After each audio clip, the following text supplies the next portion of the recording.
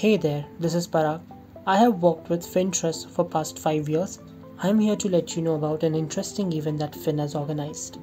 The United Nations declared November 19 to be World Toilet Day in an effort to help remove taboos around toilets and make sanitation for everyone a top priority for global development. Since past 9 years, Friend in Need Trust India has been organizing World Toilet Day events to promote the same cause.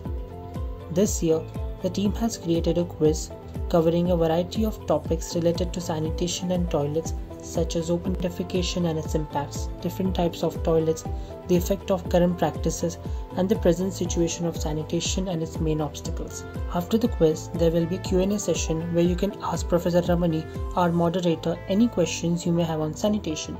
Dr. Shama Ramani is the founding director of FinTrust and a professorial fellow at UNU Merit, Netherlands.